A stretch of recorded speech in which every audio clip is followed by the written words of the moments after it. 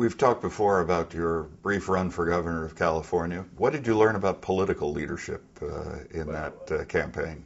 Well, as we got campaign coming on now, I think I learned one clear thing. It was fun. It was a short period of time.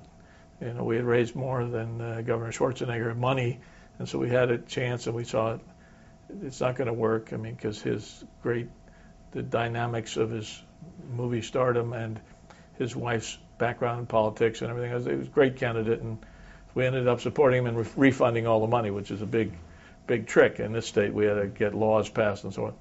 But the thing that I learned... Just to be clear, you refunded all of your campaign contributions. 100%. He's some way to put $5 on the computer, and it cost us $12.50 to give him his $5 back, but we got everybody's money back.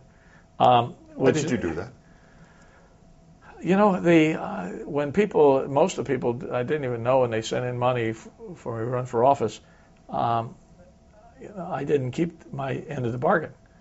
If they gave me money, I should run. If I had run and stayed in the race to the full thing and lost, and which I did put in a lot of our own money, then that would have been fair.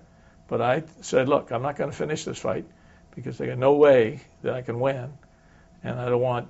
And so then I think it's fair that I should have returned every penny.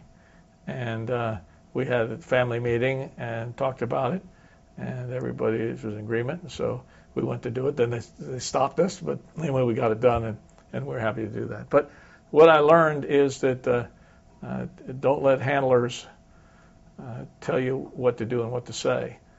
You just speak from what you believe.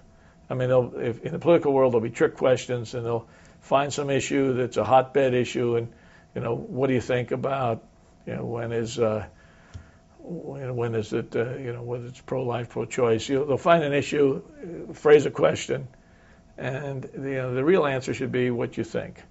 It shouldn't be what sounds right.